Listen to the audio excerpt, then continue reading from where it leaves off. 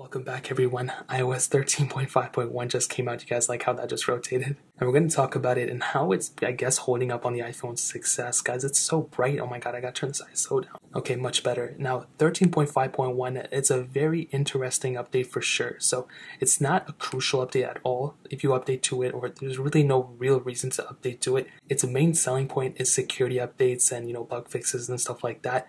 But other than that, there's really no reason to update to it, and there's a huge reason why you probably shouldn't update to it, and that is the uncovered jailbreak. Basically, if you update to 13.5.1, you will lose access to that uncovered jailbreak, which a lot of people have used.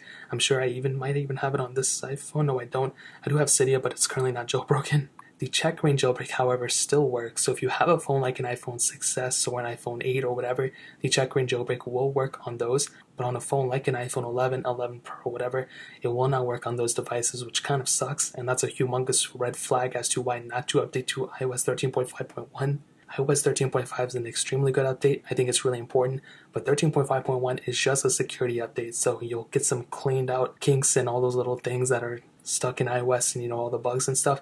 It's cleaned out those. Other than that, no features are added, nothing like that. I will know very quickly that, like I said, it's very important for you guys to go and update to at least 13.5, and that is still being signed as of right now, me making this video.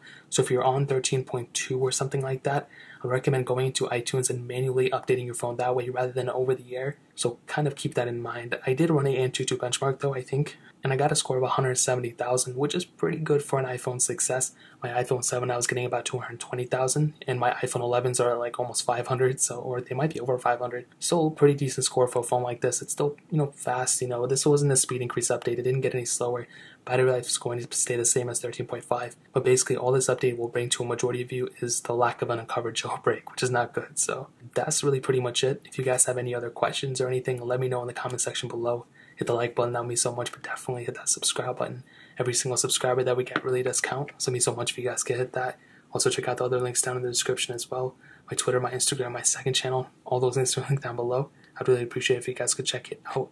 More importantly than everything else, I love every single one of you guys. Hopefully I'll catch you guys in the next video. Peace out till then.